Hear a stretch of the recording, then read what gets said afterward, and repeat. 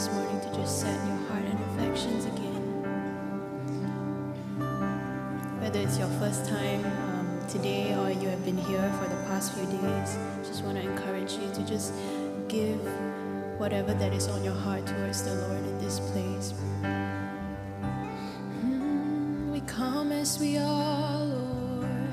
All that we are, we give to you. Here we are, Lord. This morning we come bare before you.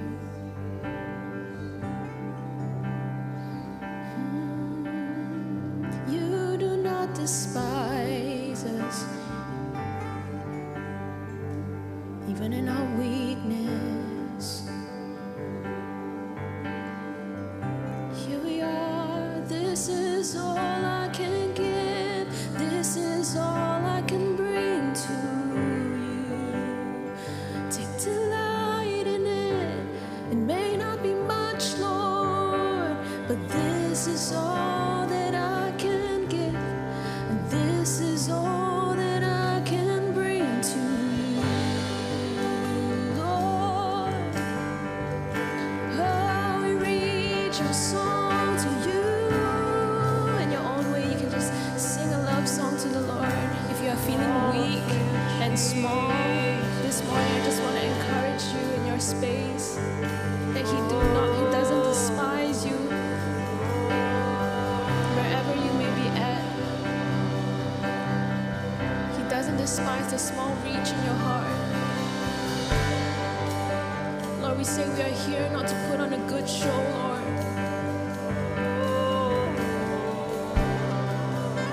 For you say you do not desire sacrifice. You do not delight in burnt offerings. But a broken spirit, a broken and contrite heart, you will not despise. And so we come before you today, weak and contrite and broken before you. Oh, it may not seem great in the eyes of men, but here am I to say that I love you even still, Lord God. Just continue to reach out to the Lord in your own space, just like how Mary did with the little that she had. It may seem foolish. Oh, we pour it out to you, God. We pour it out life to you, God. This is all that I can give to you. Broken and contrite heart. This is all that I can give. This is all that I can bring to you, God. It may seem small in the eyes of men, but this is all that I can give. This is all that I can bring to you, Lord. A broken and contrite heart, you do not despise. This is all that I can give. This is all that I can bring to you, Lord. Oh, may not be much, Lord, but this is all that I can give. This is all that I can bring to you, Lord. A broken and contrite heart, we're singing it. This is all that I can give. This is all that I can bring to you. Come tonight in the fragrance of my worship, Lord. 'Cause this is all that I can give. This is all that I can bring to you, Lord. This is all. This is all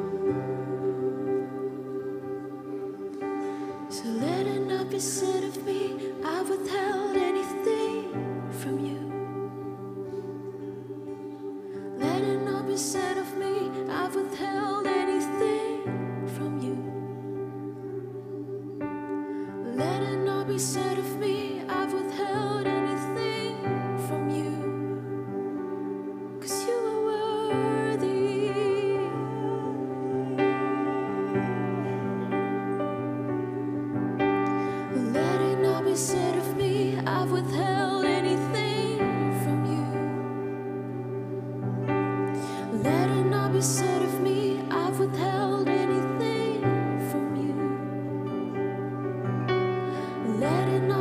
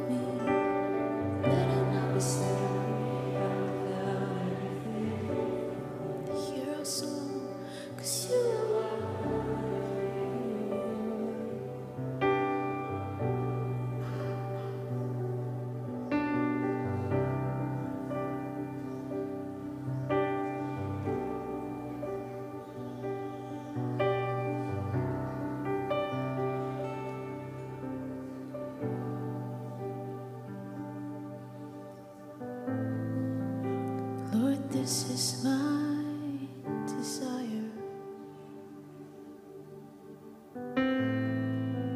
to pour my love on you.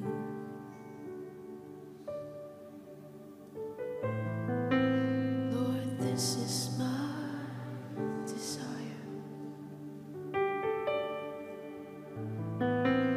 to pour my love on you, like oil upon your feet, like water for you, like water, like water. Pour my love.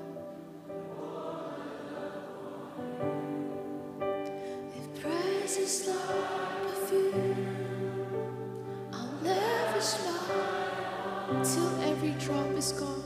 Every drop.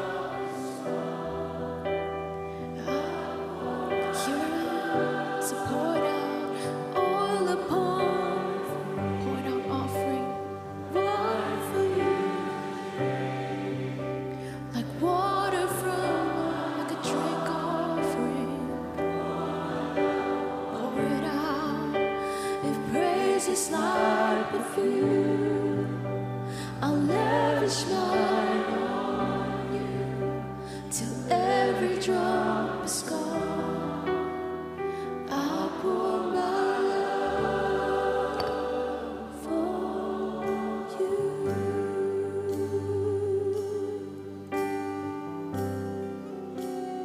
I'll pour my love on you.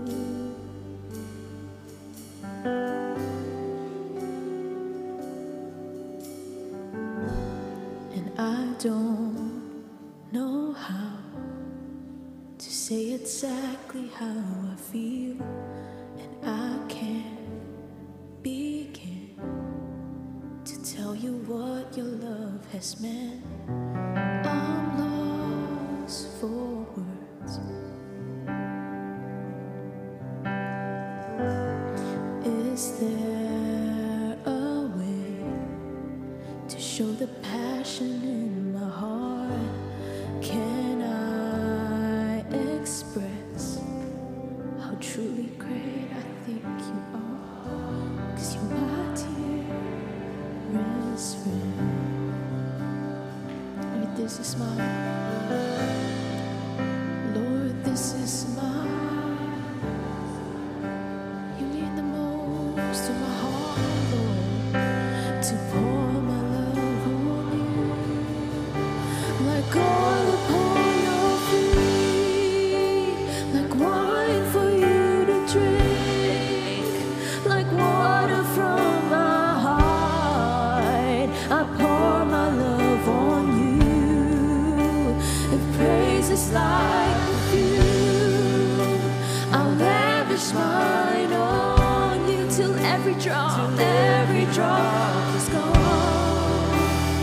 I'll pour my love on you.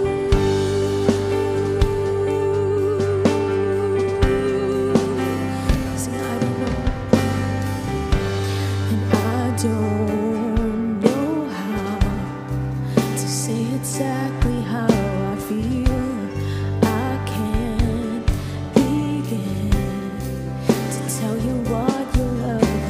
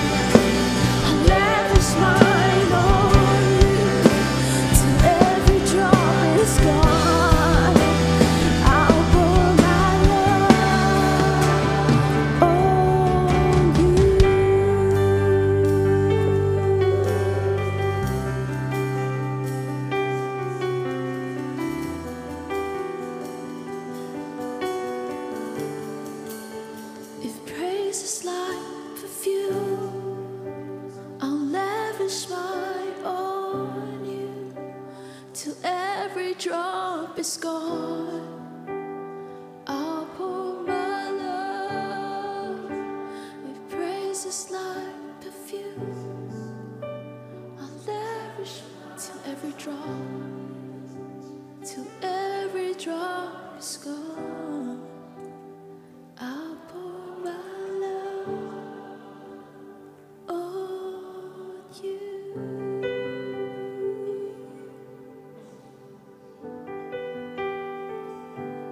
On you.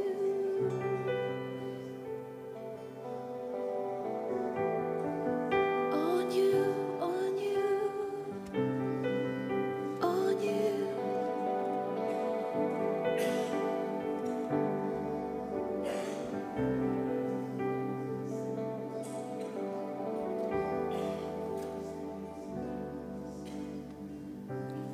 When it's all said, when it's all done, I pray I loved you with my whole heart and made the most of every moment and every chance that you provided. 'Cause it doesn't matter what men say.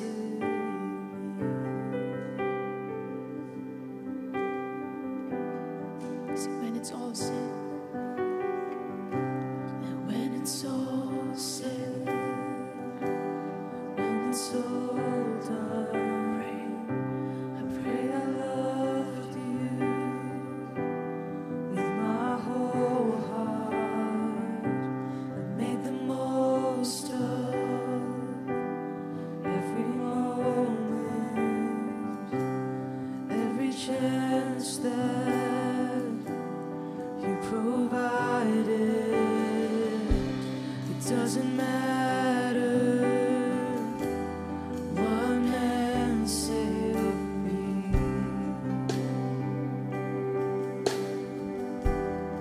So what if I know? So what if I know all the language? What if I sing all these songs? If my heart is disconnected from the greatest one of all, what if my faith could move the mountains? And what if all the lost go when I call?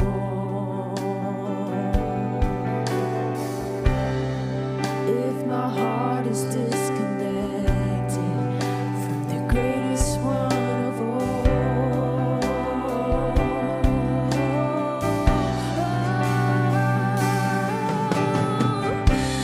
when I need you, I pray I knew you with my whole heart. I pray I loved you. Walk the narrow, fought the good fight throughout my days here in this pilgrim life. When I need you, I pray I knew you with my whole heart. I pray I loved you. Walk the narrow, fought the good fight throughout my days.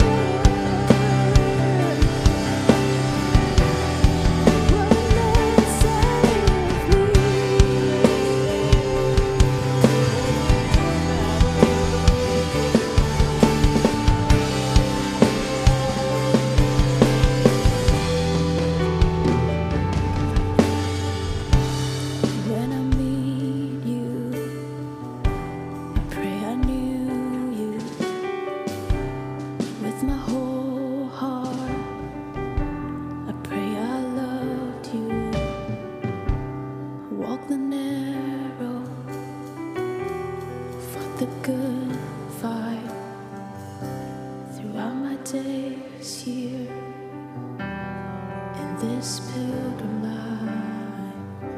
'Cause it doesn't matter what men say of me.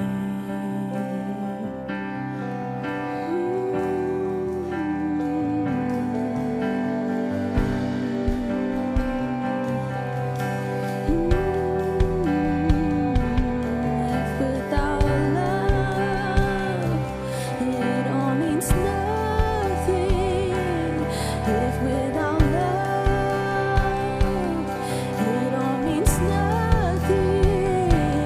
If without love, it all means nothing. If without love, it all means nothing. If without love, it all means nothing. If without love, it all means nothing. If without love, Well, let's just take this moment now to renew our vows before the Lord. nothing. If without love, yeah. Just take this moment now. I feel the Lord is inviting many of us to just renew our vows, even in His presence. Vows that we have made when we were youths, vows that we have made years ago, that we have had difficulty walking in. I just feel the invitation of the Lord even now, just to take a minute or two and say, Lord, I want to renew my vows of love, of abandonment, my vows to love you, my vows to love the people around me because of the love that you have poured out into my heart, my vows of devotion. Lord, we're making plans. We have every intention in our heart, Lord, to stay committed to our vows until the end, to fight the good fight, to finish the race. Yeah, just begin to whisper, speak out your vows to the Lord right now. So you're making plans. I'm making plans now. I'm moving things around to make you first, Lord, in this heart of mine. I'm building fences around the precious. I'm breaking covenant with the word. Just one last time, making plans. I'm making plans now. I'm moving things around to make you first, Lord, in this heart of mine. I'm building fences around the precious. I'm breaking covenant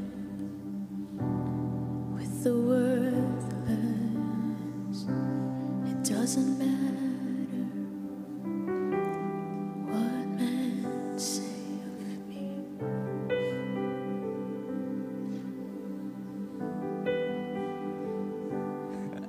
It's my privilege to introduce this morning's speaker, James.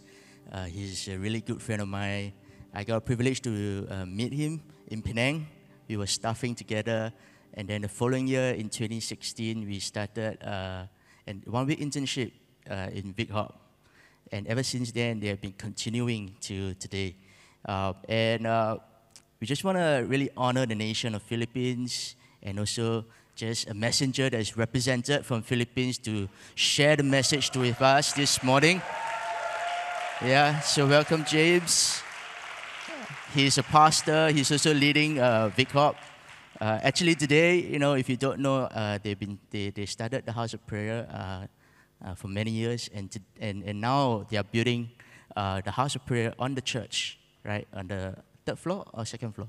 On the third floor, they are building the House of Prayer on top of the church for their next season. So let's just honor him, and then as we stretch our hands to pray for him together, stretch our hands, and then we honor and we pray with James. Father, we just thank you for James. We thank you for the messenger that you have raised up, a voice from the nation of Philippines. God, we just want to honor him.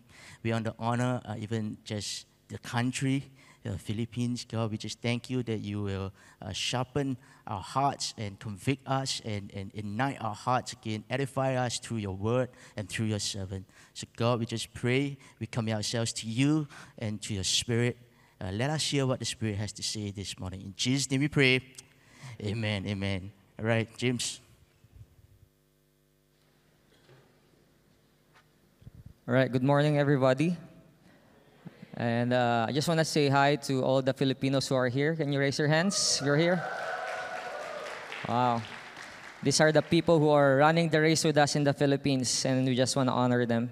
And of course, the Singaporeans, thank you for honoring us. I know, like, our context that we are always serving you, right? But I was telling my wife this time, like, oh, the Singaporeans are serving the Filipinos. And with a very good Singaporean hospitality, and I just want to honor that. Thank you, Jason, Burning Hearts team, and for all the Singaporeans that are here. Thank you so much for welcoming us, and for letting us speak to this region. So I was telling my wife last night, I told her, like, how can I speak a sermon after Elijah Choi spoken? I mean, if you get that joke, right? It's like, how can I still speak a sermon tomorrow after Elijah's preaching last night? So, where's Elijah? I mean, the 24 elders are upstairs. Yeah.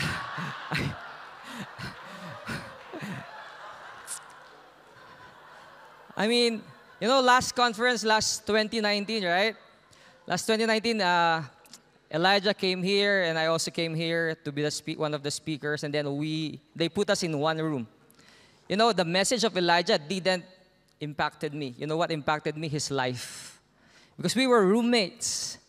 And then, during our vacant time, I guess, I'm just sitting there, looking at my phone or playing with my phone, and then Elijah was just walking around in the rooms, just speaking in tongues. And it's like very loud prayers, like, and I was telling myself, what am I doing with my life?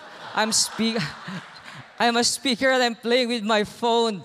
And this guy is like walking around, like speaking in tongues, praying, interceding. Then every morning he wakes up like every 4 a.m. in our room, and he goes out. Sometimes he wakes me up and said, like, James, I'm gonna go out. I'll go to the lobby and pray. But then I can still hear him praying from the lobby. So this guy is a crazy guy in a good way. He's the real deal. Yeah, I swear. So his life impact, it's not the message, it was his life, And Andrew told us yesterday that he was the tribute of Burning Hearts, right? And I think Jason wanted me to speak because he wanted me to be the tribute of the region. And truly, while everyone was speaking during this conference, I feel like I'm being slaughtered.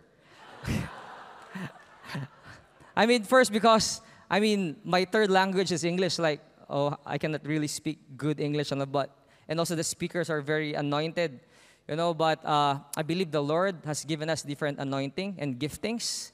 And sometimes it's not the words that comes from our mouth, but it's the life that we are living. And when Andrew Tom was speaking yesterday, it's like everything that he's saying is my sermon. It's like, I feel like I was being slaughtered. It's like, so next time you put me first before that. It's like, yeah, that's really what I felt yesterday. It's like, oh my God, I need to change my sermon. So I told my wife, this is really true. I told my wife, you can ask my wife, I need to stay in the prayer room, in the worship encounter. I just need to really listen to God. Maybe I listened wrong from God when I was making this sermon. But when I was doing things, then someone interrupted me. It's like, oh, I'm rushing, and then someone interrupted me. But then someone came to me. I knew her before, but then she just came talking to me like that. I mean, we had a good conversation about what she's doing and all. Like, I won't mention her name. But then she said, "Can I pray for you?" So she started praying for me. And then she started praying my sermon that I prepared. The sermon that I prepared before, she started praying for me. And then I said, "Lord, is this you? Is this a coincidence? Or is this really you telling me not to change my message?" But then after the service last night, someone again prayed for me. And he prayed again my sermon. So I said, "Lord, I'll speak whatever you want me to speak. I'll not change my topic, my sermon today." So this will be what I'll be speaking this morning. And sometimes as messenger, all we need to do is to obey what God wants us to speak.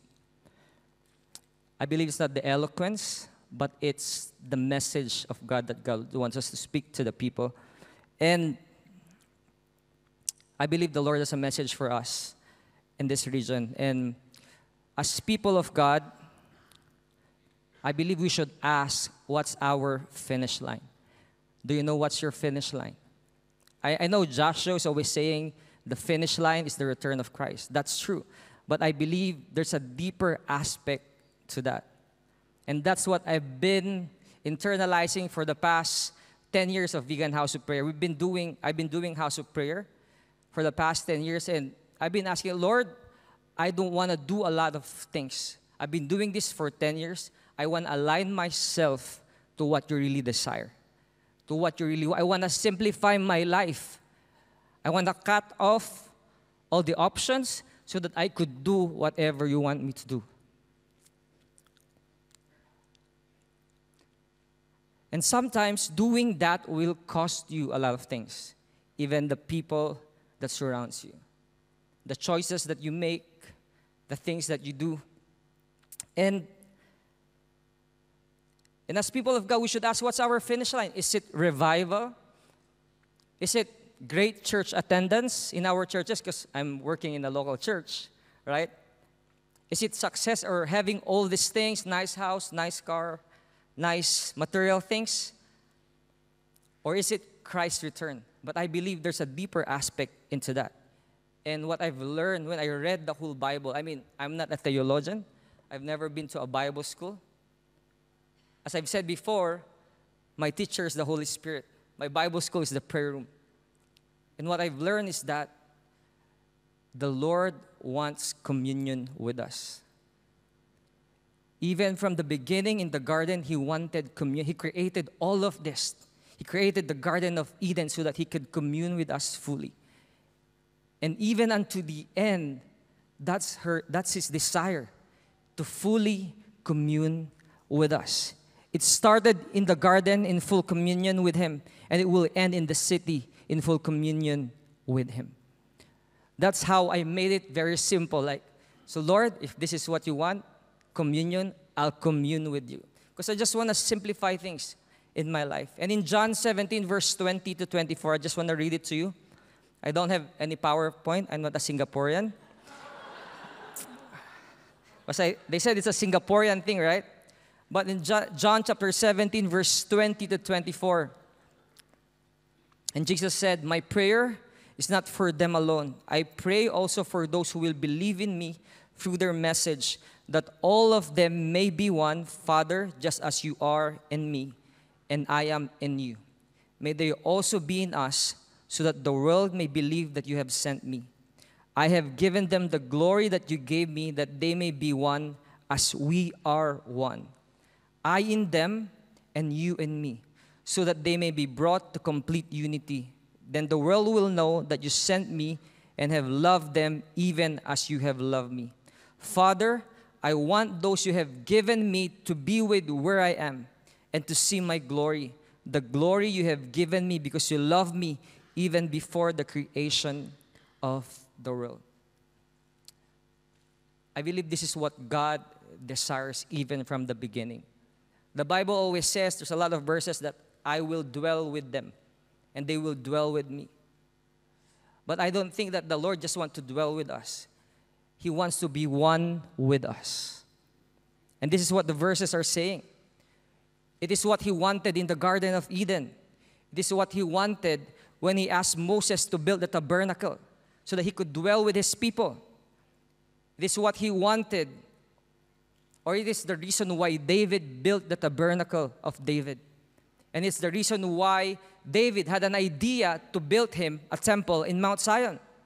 And I believe communion is why Jesus came the first time. To restore the communion with God, between God and man that was lost in the garden. And I believe communion is the reason why missions exist. We just don't want them to be saved. We want these tribes and tongues, languages, to commune with God. It's not just about saving them, but for them to know God on this side of eternity, to experience Him deeply.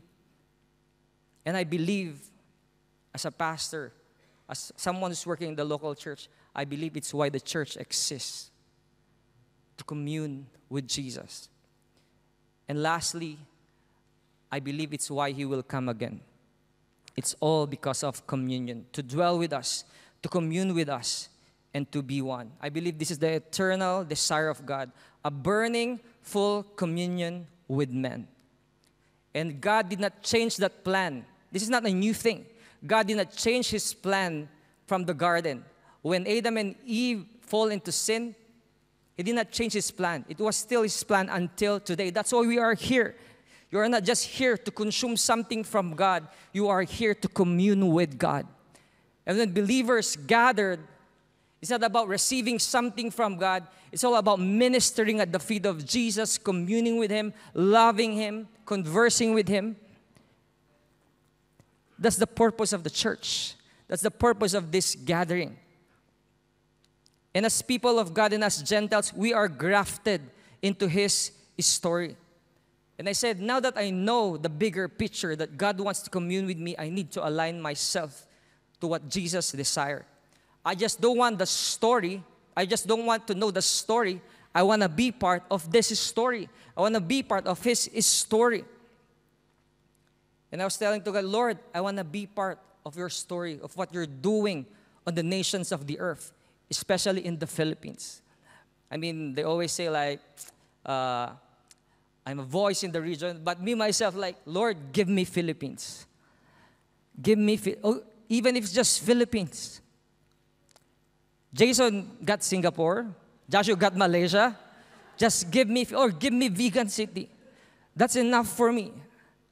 For me, that's one of my goals. Give me my city. And when we talk about alignment with God, I believe King David was one of the best examples of whose heart was aligned with God, because the Bible said he was a man after God's own heart. Why did God call him a man after God's own heart? Not because he was a good boy or a proper man or something like that, but because of his communion with God. And because of that communion, it aligned him to the heart of God. How many of us, we are doing a lot of things, but still misses what's the desire of God? Because it's possible. We can do a lot of things in our ministries, in our church, in our lives, but we never ask, Lord, is this what you desire? Is this part of your story? Or I'm just doing things, or I'm just creating my own story? We are misaligned. Is that term? Misaligned or disaligned? Right? So, we can do a lot of things for God and still misses what He really desires. And I can say that coming from a church leader's perspective, one who's laboring in the church. As you know, in the church, there's a lot of things that's going on. Sometimes I pity our staff, because most of the staff signed up to be full-time when they came from Burn internship in Malaysia. And after that, they said, I want to be full-time. I want to minister before the Lord for many hours. So they sign up to be full-time. But when they arrive in church, that's not the thing that they're only doing. They're doing a lot of stuff. And that's part of it. I mean, I'm not criticizing the church. I love the church. Right? But that's part of laboring in the church. So, and sometimes we think that to please God, we need to do this or to be like this. but it's the simplicity of our communion with God and devotion to Him that pleases Him. And sometimes we forget that. With this sharing, there will be times I will share to you my personal journey and probably Vigcap's journey, because this is the things that God is doing in our lives. There was a time in my life wherein I felt so dry. I think it's early this year. I go in the prayer room, I preach, I pray, I just do the ministry stuff, but I felt dry. I felt like I do not love God. I don't know if you've experienced this in your life, but early this year I felt that. I was not asking the Lord, why is this happening to me? But suddenly, I saw my very old guitar in the church, my very old red guitar. And then, I just started getting that guitar and just singing before the Lord. And then suddenly, there's a flashback. The Lord showed me last 2013 what I've been doing in that room. And I've been singing, worshiping Him alone in that room. And then the Lord told me, James, you are not my preacher. I don't know if that's a rebuke, but He said it with love. James, you are not my preacher. You are my beloved. I choose you not because you're good in speaking. I choose you because of this. And I called you for me. You are my beloved. I believe there's something with singing before the Lord, with our simplicity of our devotion that aligns us to what God really desires. That aligns us to what God desires and not what we desires. So, I believe when God called King David to be a king, the last time I spoke, I've spoken about King David again, right? When he was a young boy. But now after 3 years, he was now a king, right? When God called King David to be a king, David knew that God's desire was beyond him as individual. David's calling was for God and for a people. And I read to you in Acts 13:22. It says there, when he had removed him, he raised up David to be their king, or of whom he testified and said, I have found in David, the son of Jesse, a man after my own heart, who will do all my will. First, David was called to be for God, to minister to God, and then second, he will do all the will of God. David was called for God and to call for a people. He is for God first and then to call a people. And what's David's first command as a king? His first command as a king is not just to bring the Ark of the Covenant, but to call the nation of Israel and to call the Levites and the priesthood. And when I read that verse, I think that was significant. He didn't just want the Ark of the Covenant, he wanted to call the Levites and the priesthood. Why? I asked, why? Because the priesthood and the Levites during that time, they were sent out by King Saul. During King Saul's time, they were sent out by King Saul to the field to make a living. The Levites and the priesthood are no use for King Saul during his reign. But with David, he called them back unto Jerusalem. And I think that was significant because he could have said, I'm a man after God's own heart. I can do this alone. I can minister to God alone. But no, he did not do that. He called the Levites and the priesthood. I don't know if it's for you that's significant, but for me, that is very significant. And sometimes we also emphasize on individuals like King David, like these people on the Bible, right? But we forgot these Levites, this priesthood who are ministering before the presence of the Lord in the tabernacle of David. But God is not looking for individuals. God is not looking for individuals. He desires a people. And David knew that. David knew that God desires a people. Especially in this context, he used David to call for a people. When God called us, He just didn't call us to prosper us or to increase us. Every time, or most of the time, He called us to call for a people. Because God is not looking for individuals. He used David to call for a people to host the presence of God on earth. And that people was the nation of Israel to minister before the Lord. Because God desires a people. I think, just to be a Singaporean a little bit, that's my point number one. God desires a people. God desires a people. In Revelation chapter 8, John the Beloved, saw a people. And in this context, he's not talking about the political nations, but people from every tribe and tongue who pledged their allegiance to Jesus. And can I just read it to you? In Revelation chapter 7, verse 9 to 15. John did not sow individuals. He saw multitudes. Can you say multitudes? Pastor, right? Multitudes. He saw multitudes in white robes, nameless and faceless. In Revelation chapter 7, verse 9 to 15, it says there, I just love reading verses. After this, I look and behold a great multitude that no one could number. From every nation, from all tribes, oh, I'm seeing Philippines there. From all tribes and peoples and languages, is standing before the throne and before the Lamb, clothed in white robes with palm branches in their hands, and crying with a loud voice, "Salvation belongs to our God who sits on the throne and to the Lamb." And all the angels were standing around the throne and around the elders and the four living creatures, and they fell on their faces before the throne and worshiped God, saying, "Amen. Blessing and glory and wisdom and thanksgiving and honor and power and might be to our God forever and ever. Amen." Then one of the elders addressed me, saying, "Who are these clothed in white robes, and from where have they come?" And I said to him, "Sir, you know." And he said to me, "These are the ones coming out of the great tribulation. They have washed their robes and made them white in the blood of the Lamb.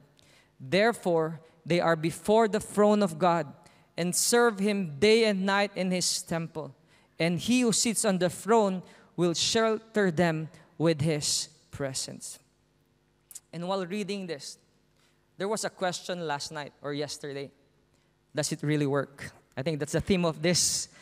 That's the theme of, and I've been asking myself, because I've been doing this for 10 years, and it's all gonna be a waste if it doesn't work. Right? It's good to ask. I mean, does it really work? Does this house of prayer really works? But when I read those verses, every tribe, every tongue, I was telling myself, I can see Philippines there. I can see Singaporeans there on the multitudes. I can see Koreans there, the tribes and tongues. I can see every nation on that multitudes. And I was trying to remember the internal imagination of Elijah Choi on that stadium with Jason Chua. And about Satan telling Jason in the empty stadium, right? Did I hear it right? Asking, does it really works? But I was telling myself last night, the measure of our success with our ministry before the Lord is not the stadium. So Satan, you asked in the wrong court. You asked in the wrong place. Why did you ask in this stadium? Because that's not how we measure our success in the ministry, not in the stadium. The stadium represents the worldly success. And I said, if Satan will ask me that kind of question in the Philippines, "James, will it really work? Does it really work?" I will tell him in the face. I will tell him, in the perception of this world, it will not work. But go and look in that small prayer room.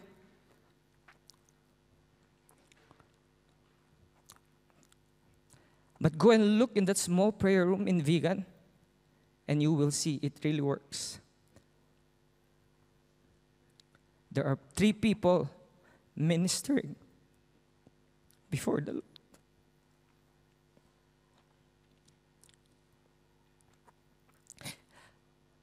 Who gave their lives wholeheartedly before Him because He is worthy.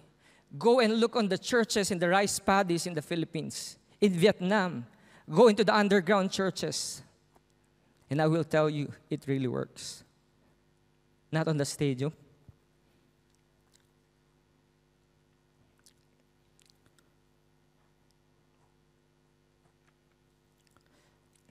Sorry, I'm crying. You know, in a world wherein people applaud you when you are in a conference like this. I mean, in the Philippines, it's a big deal. Me speaking here in front, like in an international, like, wow, James, like that. They will applaud you like, wow, you're big time or whatever, like in the Philippines, in my place, like that. But on the contrary, they call you crazy for wasting your time in the prayer room for 8 hours a day. That's the world that we are living in. But to sit before the Lord and minister to Him is the highest call that one could ever be. Sometimes you have this wrong notion of revival. And I just made this, you know. False revival is when everything is increasing in a church, but the revelation of the beauty of Jesus and longing for His return is not. That's false revelation. Everything is increasing, everything is growing, but the revelation about who Jesus is, how beautiful He is, and the longing for His return is not increasing with His people. And our primary assignment as His people is to minister to Him continually. Don't you know that every time the kings of Israel tried to reorder or to bring back the ministering in the temple, there was revival that happened in the Old Testament in Israel. Because this Israel is a priestly nation, and this is the thing that they should be doing. So let's go back to David. David brought the Ark of the Covenant into the tabernacle that he built in the capital of Israel. And he organized the Levites, priesthood, gatekeepers, and a lot of people. And he paid for all of it. It was costly. It was expensive. No? And day and night, there was a continuous ministering before the Lord in the middle of Jerusalem. The glory of God was fully manifesting in their midst and in the whole nation. It was a glimpse of a Garden of Eden. This is what God wants. A glimpse of Garden of Eden, because there was full communion. There's a communion with God as a nation.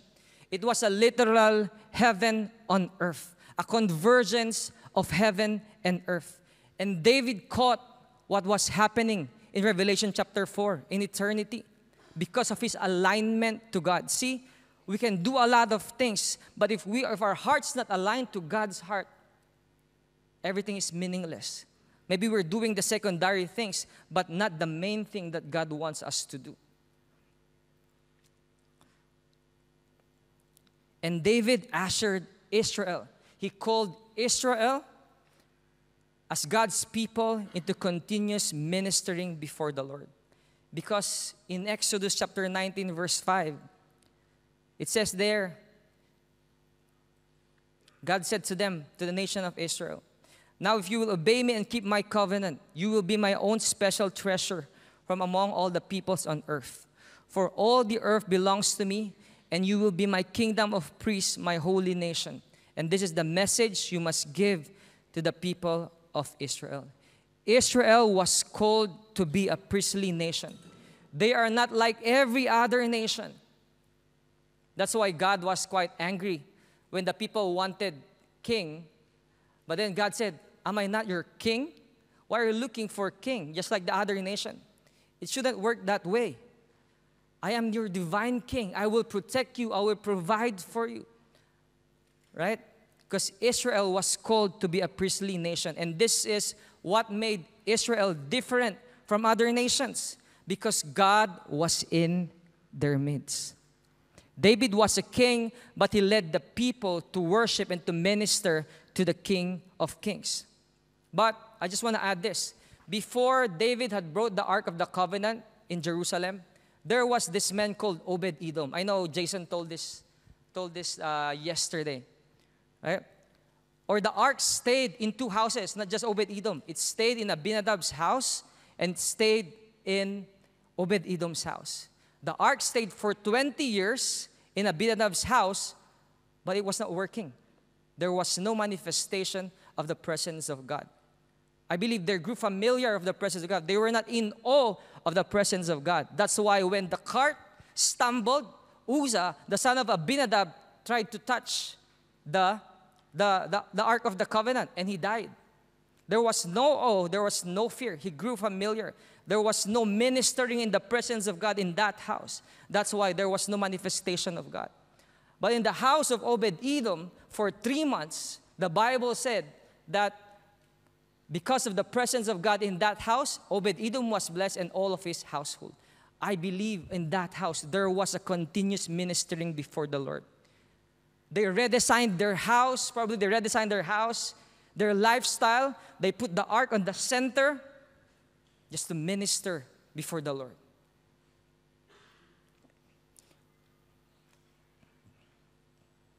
And when David heard that God's presence was so full in the house of Obed-Edom, it provoked him into a holy jealousy.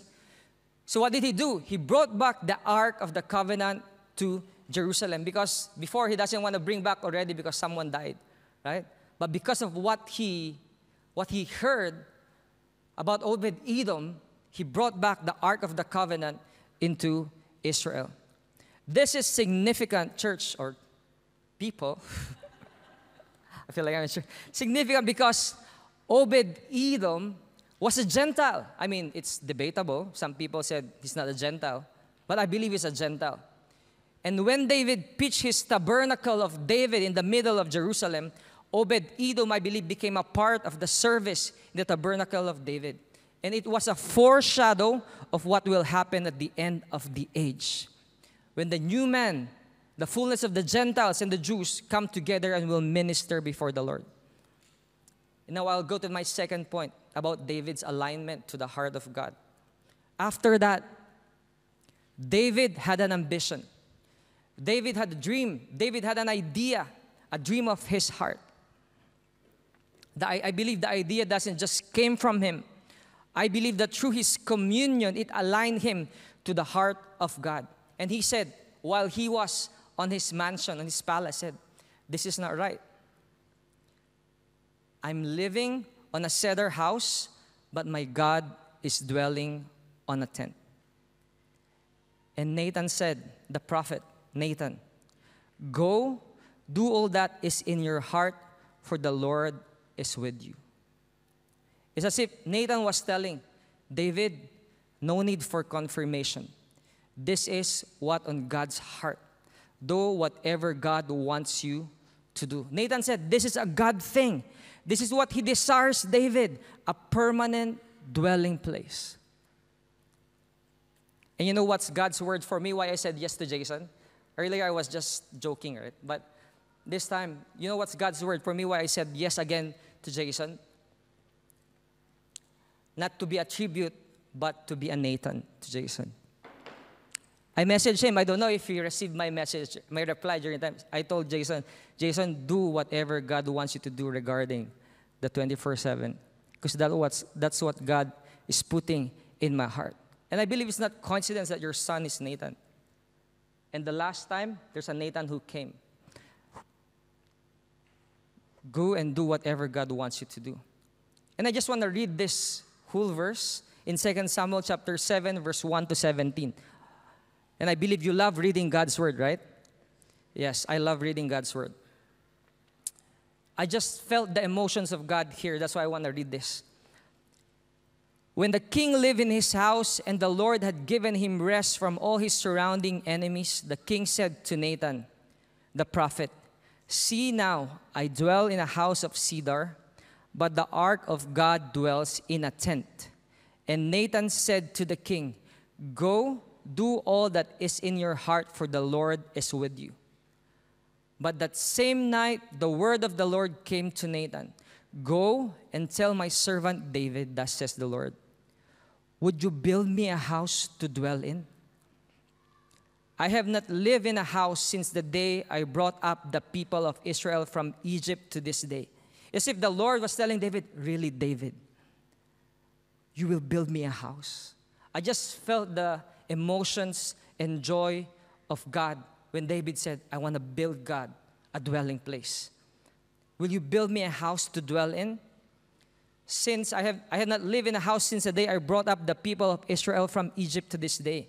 But I have been moving about in a tent for my dwelling. I was just living in a tent. In all places where I have moved with all the people of Israel, did I speak a word with any of the judges of Israel whom I commanded to shepherd my people Israel, saying, why have you not built me a house of cedar? I was not asking for it. I did not ask for it, but I believe it was on God's heart. And now, therefore, thus you shall say to my servant David, thus says the Lord of hosts, I took you from the pasture, from following the sheep, that you should be prince over my people Israel. And I have been with you wherever you went, and have cut off all your enemies from before you. And I will make for you a great name, like the name of the great ones of the earth. And I will appoint a place for my people Israel, and I will plant them, so that they may dwell in their own place and be disturbed no more. And violent men shall afflict them no more as formerly, from the time that I appointed judges over my people Israel. And I will give you rest from all of your enemies. Moreover, the Lord declares to you that the Lord will make you a house. When your days are fulfilled and you lie down with your fathers, I will raise up your offspring after you, who shall come from your body, and I will establish his kingdom. He shall build a house for my name, and I will establish the throne of his kingdom forever. I will be to him a father, and he shall be to me a son. When he commits iniquity, I will discipline him with the rod of men, with the stripes of the Son of Men. But my steadfast love will not depart from him, as I took it from Saul, whom I put away from before you. And your house and your kingdom shall be made sure forever before me. Your throne shall be established forever, in according with all these words, in accordance with all this vision Nathan spoke to David. One thing that I've learned on this very long verses that I've read is that God, the next second point, next G. Number 2, God desires a permanent dwelling place on earth. God desires a permanent dwelling place here on earth. With this one dream, one idea of David's heart, God's heart was very moved. He was saying, really, David, you will build me a house? And because of that idea of David, God said, I will make a covenant with you. When David built the tabernacle, God did not make a covenant with David. But when David said, I will build a permanent dwelling place of God here on earth, and God said, I will make my covenant with you.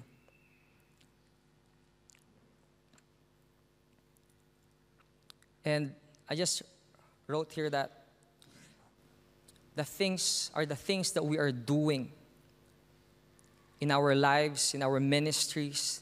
Is it connected to the story or the bigger story that God desires? Or we just do whatever we want to do with our lives, our own church families? But when we give our life to God, it's not our story anymore. It is His story. The reason why we go to church every Sunday, the reason why we try to discipline ourselves, the reason why we're throwing ourselves into this prayer movement, the reason why we pray 24/7, the reason why we just serve the Lord, go to missions, is because He is coming back again for full communion on Jerusalem, on Mount Zion. But David was not a perfect person. God used him, but he has a fair share of misalignment. You know, when David put a census, he said can you make a census to all the people here in Israel? And the Bible said it was Satan's idea, right? Probably it rooted from a place of pride and self-reliance. And Israel doesn't work that way. And sometimes we think like that. We work like that. Oh, kindly count them.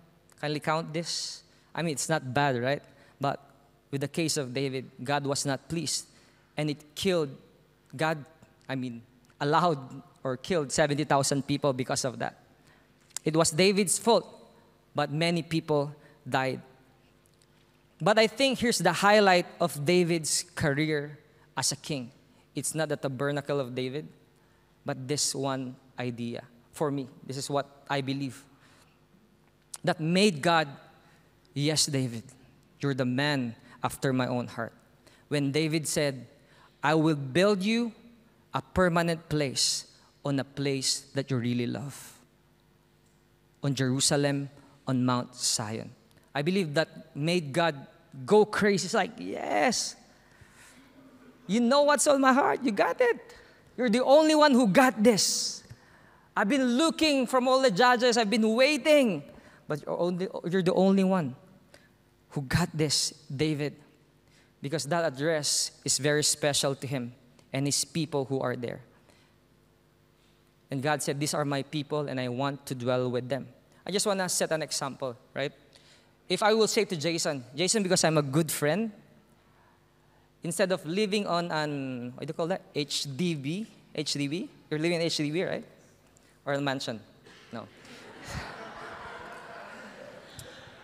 I want to build you a house. Jason, I want to build you a house because I love you as a friend. I want to build you a house. But here's the catch. I will build you a house in Vigan. And I know what Jason will say. I don't want to go to Vigan. 100%. If I will say to Jason, I will build you a house in Vigan, and Jason will say, this guy doesn't get my heart. Because I remember whenever Joshua tried to convince Jason to go somewhere else, Jason said, I just want to stay here in Singapore. Because that's his heart. That's his heart. I don't know if that's a good example, right? But Jason will be thankful that I will build him a house in Vigan, but he will not be happy. He will not be rejoicing. Why? Because he does not have any history with the people there. They are not his people. And I believe God has had a full history in Mount Zion. This place is very close to his heart and the people who are there. And when David built the tabernacle of God, God was pleased with what he'd done. But when David said, I will build you a permanent dwelling place on Mount Zion, this had made God seal the deal with David. And I just want to read to you in Psalm 132, verse 13 to 4. It says there, for the Lord has chosen Zion. He has desired it for his dwelling place.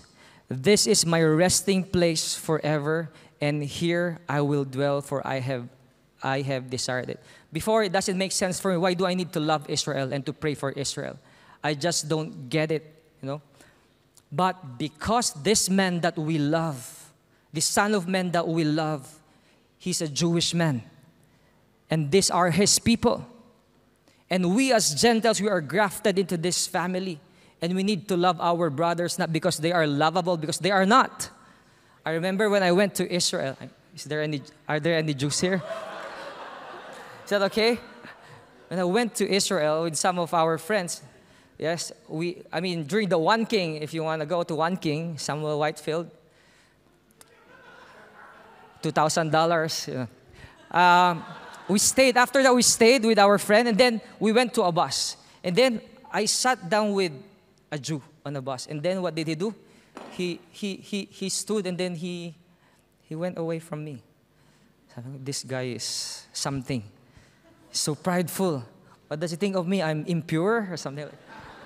So in short, they are not really, there are some, but they are, yes, not lovable. I don't know how to rephrase it, right? But because Jesus loves them and he's a Jewish man, we will love them. We love what he loves. And we are aligning ourselves to the desire of God, and God desires them. That's it. God desires them. That's why we are praying for them. Actually, that's why we are building our house of prayer. Because we love them. And I just want to affirm all those people who are building God a resting place, or who are helping, or who are helping to build God a resting place in your city, in your nation, that what we are doing is not a man's idea. and to know that reality that this is not man's idea that will make me go all the way until the end. Nathan said, do whatever that is in your heart. It's not just your idea, Jason. It's not just your idea, Josh, what we are doing. I mean, you're the one who mentored me, right? But I'm telling you, it's not our idea. What we are doing in the internship, though they say we're crazy, 12-hour burn, 42 days fasting, 21 days fasting, it's not man's idea. It's God's idea. We are what Isaiah 62 is talking about. And it says there, I have posted watchmen on your walls, Jerusalem. We are the watchmen. We are walking into that reality. They will never be silent day and night. You call on the Lord, give yourselves no rest, and give him no rest till he establishes Jerusalem and makes her praise of the earth. What we are doing in our small prayer room is towards this, to be watchmen on the walls of Jerusalem until he establishes Jerusalem and makes her the praise of the earth. This is what God desires. In our prayer rooms is not to make us a name or to make us an influencer, but it is to give Jesus no rest until he makes Jerusalem a praise, so that Jesus Christ will come back again. It is a place of longing and yearning for Jesus. I'm almost done. And I remember when I was last year, when we were in the prayer room. It was a Thursday set, and I was just there silent. I mean, usually I was just there being silent and all like that. You know, when you're 10 years in the prayer room, sometimes you're just tired moving and all, so you're just. But then the Lord reminded me, James, do you remember your vows last 2014 on that internship? Yes, I remember. And I was just, when God told me that, I was crying. Why? Because when I was sitting, my wife knows this. When I was sitting there, I was planning something. Because we have a daughter now, it's like we need to plan for her future. We need to invest, do a business or something. I mean, it's not bad to add some things, do house prayer and do a business or something like that, right? But the Lord reminded me, do you remember your vow? I will not enter my house or put my eyes unto sleep until I find a dwelling place for the Lord. And said, I remember, Lord, but it hit me. Then he said, why are you planning to do these things? Where is my house? Where is the house that you will build for me? And I told that to my wife. And then during that time, our church are planning to have a building, new building. And then I was telling my wife, yes, we can build a prayer room on this, but we don't have money. I'm not telling this to fundraise, okay? I'm just really sharing this is serious. I know sometimes I'm funny, right? But this is serious. But we don't have resources. We have a baby. But me and my wife decided to give whatever we can give, not as a sacrifice, but as a love offering. And we were just crying at that moment. And here in Singapore, you have everything. In Vigan, our people are ready to do a 24/7. But there's no space.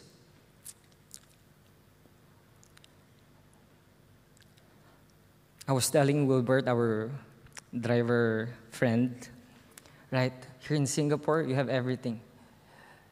In the Philippines, we're looking for a prayer room. We don't have. For 10 years. But here, like, you have big churches, big spaces, and all of that. And here, you have so many resources. But the Lord is asking, where are my people? Of course, Burning Hearts. Of course, the pastors. But where are the other people who will build God a resting place here in this nation. I just want to read Psalm 132.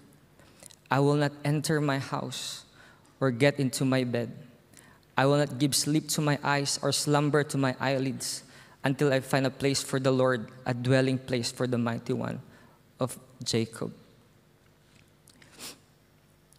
And in Malachi 1:11, favorite verse of Jason's, from the rising of the sun until its setting, his name will be great among the nations, and incense will be offered to my name, and a pure offering, for my name will be great among the nations. I believe that this is the reality that we are in today. That from the islands, the coastlands, from the Gentiles, incense will arise. And I'm glad that I'm part of this. I'm glad that I've thrown myself into this, even though at the beginning I don't know what I'm doing. I just have a simple theology about the house of prayer, or what's the end and the start. That's it. Just so I've shared to you, it's all about communion. That's it. I just want to throw myself into this. I just want to align myself. I don't know the details and all. But this is the reality that we are in. We are in Malachi 1:11, that the islands are singing, giving incense, love offering before the Lord. That on the islands of Singapore, incense will be offered to His name. On the rice paddies of the Philippines, incense will be offered to His name. In the beaches of Malaysia, in the kimchi of Korea, incense, kimchi's, incense will arise. That there will be my people in every nation, in every tongue, tribe, and languages. There will be my people. And I will be with them. I will commune with them. And from the place of communion, the Lord will show us the harvest. We will not do the harvest. It's God who will do the harvest. But where's the asking? Where's the persistent asking? I remember, the salvation of the Gentiles. It was not Peter or Cornelius who initiated that. It was God. God gave them a vision. And because Cornelius was a prayerful man, it's in the place of continuous ministering before the Lord. I'm not saying that this is it, but how I understand the Bible, I'm just throwing myself to that. That this house of prayer is a place of communion. Though in our context right now, it's a corporate communion with God. And I cannot do what I'm doing without the multitudes, without the nameless, faceless people who are behind my back in the Philippines. And I just want to honor them. There's no Mike Bickle. There's no Mike Bickle in my team who could encourage me.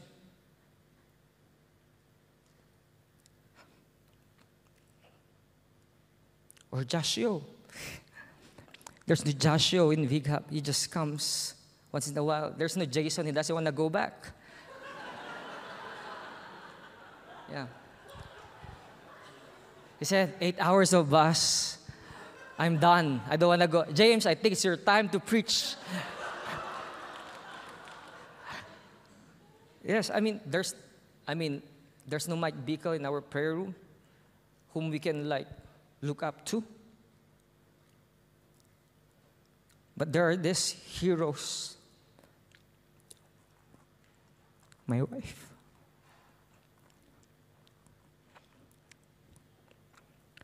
And the nameless people who are ministering before the Lord in the prayer room. And I believe even here in Singapore and in your own prayer rooms, there are these people, they don't know how to do an intercession set or worship with the word, but they are just there. And for me, just seeing them ministering for the Lord in their seat, that's a big encouragement for me. That this really works. What we're doing really works. And most of them don't have the prayer language. Sometimes they're like, Lord, can you give me a prayer language like Elijah Choi, like you will be my God, you will be my people. I love that. Like Joshua split the sky and all. Yeah, and Jason, what's Jason's famous word? Like they have this prayer languages, but like in our house we don't have that. To be honest, I'm not trying to put down, but like it's just the simplicity of ministering before the Lord. And some of them, they've given up their profession just to minister before the Lord. And they're receiving minimum salary. They said, it's okay, we will leave our profession. We just want to gaze upon Jesus. Just want to gaze upon Jesus with no other option. We will not do business. We will not do sideline. We will just gaze upon Jesus. We cut off everything because He is our reward. We don't need money. And in this world, that's not success. And even in your context here. But for them, this is their love offering to Jesus. It's not a sacrifice. It's our joy. God is our joy and delight. And can we just all stand up?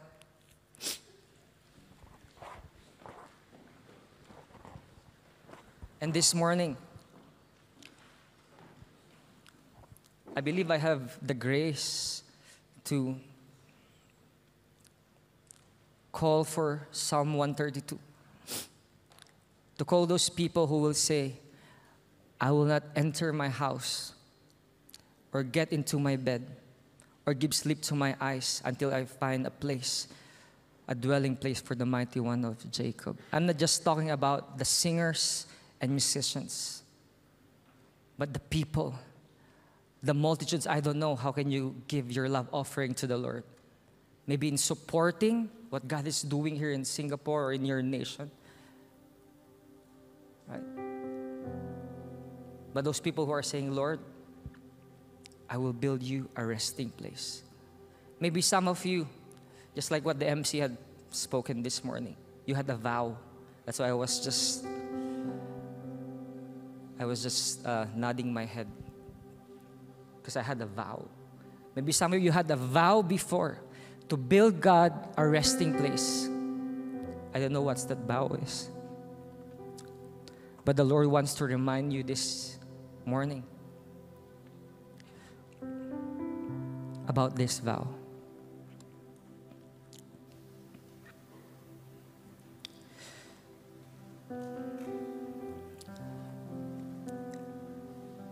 It says there in what we read that from every tribe, tongues, and language, these are the multitudes. And I believe we are that multitudes from different tribes and languages. And this morning, what I want us to do is, can we just minister before the Lord in our own language? I believe the Lord wants our language.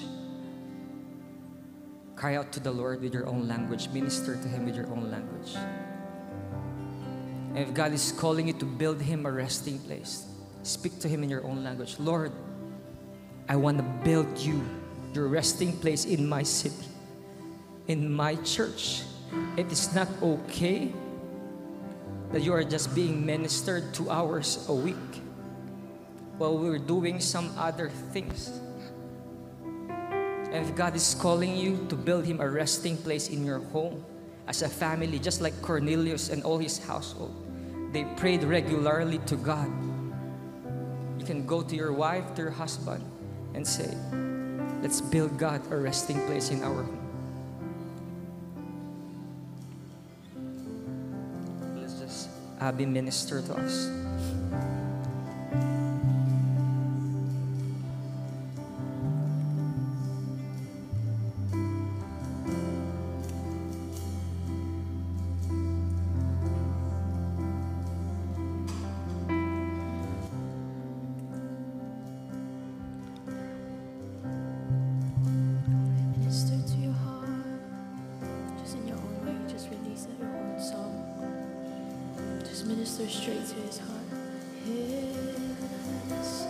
Come on, in your own language, just minister to Him. He's start ministering for Him in your own language. If you're Chinese, if you're Malay, if you're Filipino, Korean, Lord, I want to build you a resting place. In my city, God, give it.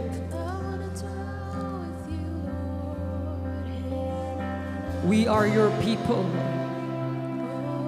From every tribe, every tongue, every language, we are your people. Gathered in this place, committing ourselves, Lord, to build you a resting place.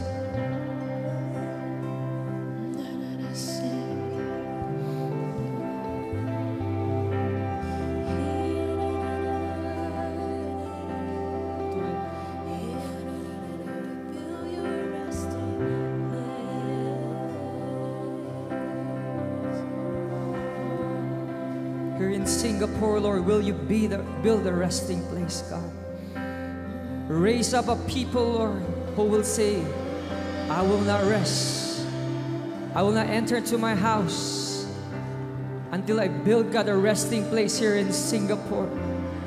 Until I build, God, a resting place in Malaysia. Until I build, God, a resting place in the Philippines, in Cebu, in Thailand. I will not rest, God. We will count the cost, Lord. We will give everything to you, Lord, as a love offering, because you are worthy, God. Our dreams, ambitions, the future of our children, Lord. Our life and incense before you, God. May this be an offering, Lord. This is small prayer rooms that we are trying to build for you to dwell, Lord. This is not for us, Lord. This is for you, our offering for you, God, until you establish Jerusalem a praise to get what you desire, God.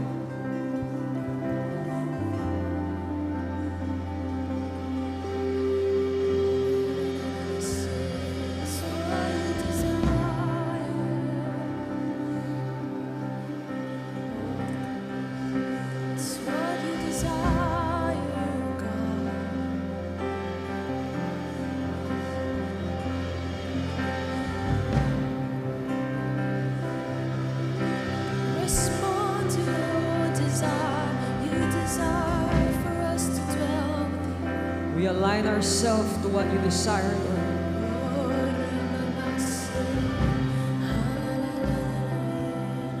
We align ourselves to your heart, God.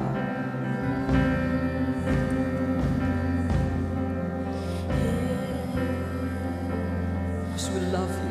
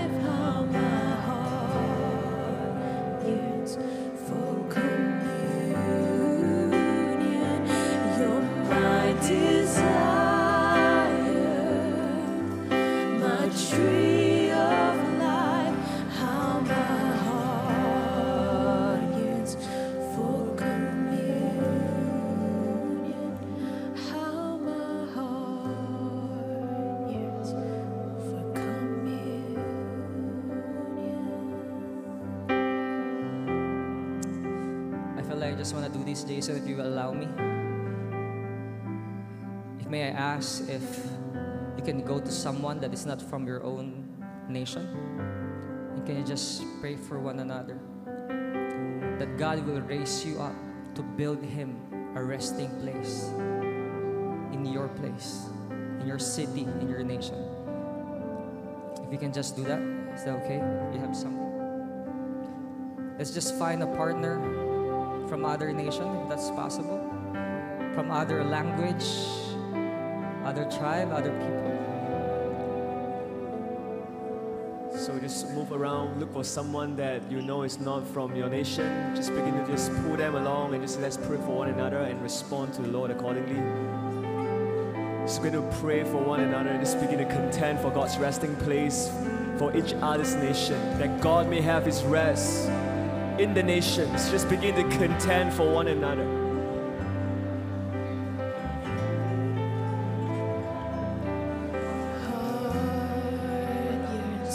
For communion, you're my desire, my tree of life. How my heart yearns for communion.